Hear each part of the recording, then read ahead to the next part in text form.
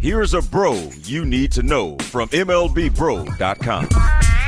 Outfielder Lloyd McClendon is a postseason bro you need to know. He set a record for hitting in 1992, and it still stands. McClendon broke in with the Cincinnati Reds in 1987.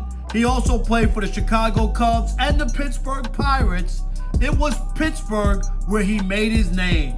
While playing for the Pirates in the 1992 postseason, McClendon batted .727 while playing in 5 games of the 1992 National League Championship Series, collecting 8 hits and 11 at-bats. McClendon's postseason magic shouldn't have come as a surprise. In 1971, he played in the Little League World Series and, get this, homered in 5 consecutive at-bats. Lloyd McClendon's .727 batting average is still the highest in a single postseason.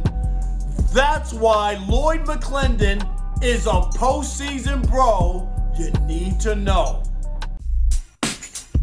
MLBBro.com, covering black and brown major league.